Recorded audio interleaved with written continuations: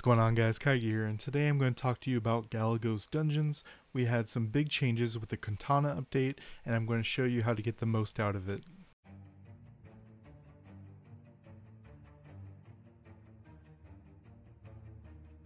So Galagos Ruins just had some major changes and the Katana update. For the global players checking this out, let me show you what the actual gameplay of Galagos looks like. So in Galagos Ruins, as you see here, you go from node to node, fighting battles, doing whatever that room is. You will have the magic order, which is a big thing that got changed, so I'll show that to you in a minute. But each room, you'll see normal battle area, unknown, elite battle, ghost merchant, even ancient Galagos fault, and boss battle area. Let me show you some screenshots to kind of show you what to expect. So this is a trap room. You'll see above my head, Galagos Ruins, 3rd floor, 1-1, trap sector. You will have a lot of traps with the spikes, with the fans, and with the fire poles.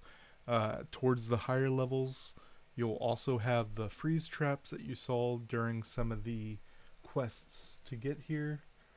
Then we have the stone statue, which depending on the floor level, so floor 1 there will only be 1 pillar, floor 2 there will be 2, floor 3 you will have all 3, floor 4 you will also have all 3. You go to these and then you get bonuses. This is very similar to a roguelike game. Something important is it'll say what it affects. So monster, monster, archer. What's important is your summoner also has a type. It could say summoner right here, and then only your summoner will get that effect. It could say hold team, which will affect you and your monsters. But for example, I'm playing Orbia here. If this said mage type, it would affect any of the mages on my team, including my Orbia. Then we have Ghost Merchant, which if we go and talk to him, he will sell us some scrolls, runes, things like that. He has been updated to sell 6-star runes, which is very interesting. You can click and hold the runes to check the quality and what the substats before you choose to buy it. Now let's talk about the magic order. Alright, so magic order is something that got changed very drastically in this Galagos Ruins. Galagos Ruins is every 2 weeks, so twice a month. There will be some requirements for your team as you see here. You pick 30 monsters, have to have at least 3 dark monsters, 2 archers, and 1 light archer.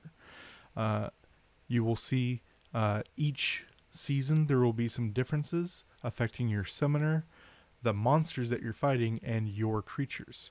Right here you'll see summoner dark weapon has increased damage, monsters, dark monsters deal increased damage, and creatures, which are your monsters, light creatures 50% attack.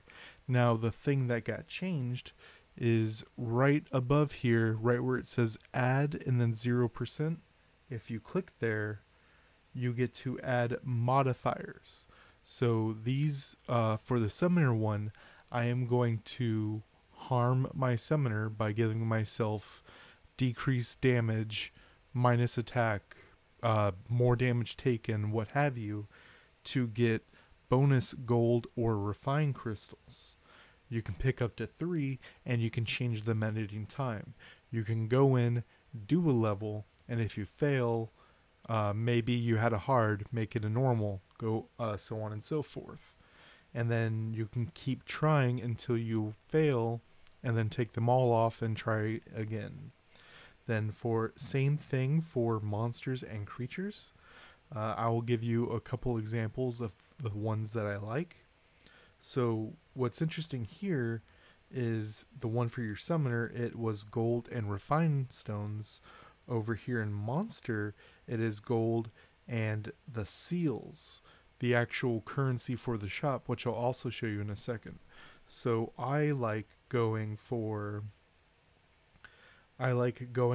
all seals, which will give you more currency because this is a very, very good shop. Then creatures, if we sorry, I got that slightly mixed up. Monster is your monster, creature is the creatures in the dungeon.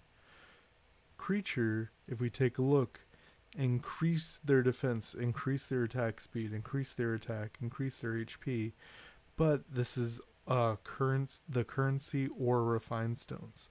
I think for the most part, the currency is better than the refined stones. You will get plenty of refined stones over time as you play. The currency is very, very important. Now, there's also two more aspects. Uh, Selected will be the monsters that you selected. Research would be the buffs that you have so far. But you'll see right here, it says season reset 1 times. Now, some people speculate that you'll be able to get more rewards if you go through all 4 floors, reset, do it again.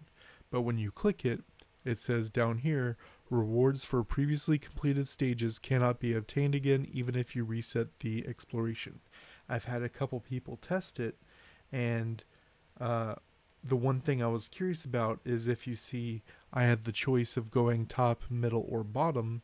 If I go top and go through reset, try going middle or bottom, I still will not get rewards for that. Now, to note for the reset, another thing that you also cannot reset is your monster choice. So take your time and choose that out. You can also go through, as I said, once you can change your order whenever you feel like. So right now there's nothing on here because I just did the boss stage where I took things off so I could fight the boss. But now that I'm going to the next stage, I can put all my stuff back on and then go on to the next thing. Talking about the shop, if we take a look at the stuff I bought, for example, Light and Darkness scroll, legendary scroll pieces, you can get 10 every 2 weeks. So every month and a half, you will have a LD legendary scroll. You can get 3 LD scrolls. This is one that people were skipping because we weren't able to get as much currency, but now we're getting plenty of currency if you're able to take advantage of this. Then Refining Catalyst. How this works is when you refine your equipment, you can use a refining catalyst to automatically increase the quality of that stat. Then obviously Devilmon, we have an outfit here. The outfit bonus is support monster HP, which is good. Ignore the treasure, that's bad. And the Supreme Galaxy Stone box is very, very expensive, but it's something to build towards because this will also help you with your your profession. Now, to talk about, there's 2 major pieces that I want to help you with, and one is with Galagos Ruins. There's 2 things that you want to keep track of that you don't generally have to in most content. One is potions down here. So in most content, you actually want to have them off because if you have a healer like Howl right here, when he goes to heal, if you have your potions on auto, it will also use the potion, putting you in deficit. Potions are going to be very, very important because every monster has energy, so they can only be used a certain number of times. So having potions will allow you to get further using less monsters. In most cases, you're able to get through the first, maybe even the second floor just with your summoner. So taking negatives for your monsters when you're not using monsters is definitely a boon. Second would be food. So for example, this is one of my favorites right here, beefsteak. Not when you're doing it alone, but when you're on the boss stages and you're bringing in a team. Monster attack plus 111. This is a huge boon. And remember, you have 3 monsters, so that's 3 monsters getting 111 attack.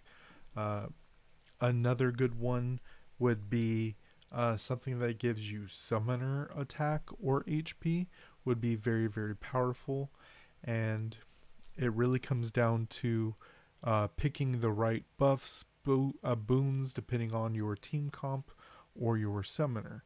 And I would recommend getting as far as you can and then resetting and trying it out, more testing. And who knows, maybe you get better boons, better buffs, even though you don't get the rewards for the stages the second time around, up to the point that you got to. So for example, I'm right now at floor 4-2. If floor 4-2 is too much for me, even on the last day, I can reset, try to get better buffs, better boons, and maybe I can get to floor 4-3 or 4-4. 4-4. Let me know in the comment section down below if this helped you, and if you want a more in-depth look at Galagos. Till next time, guys.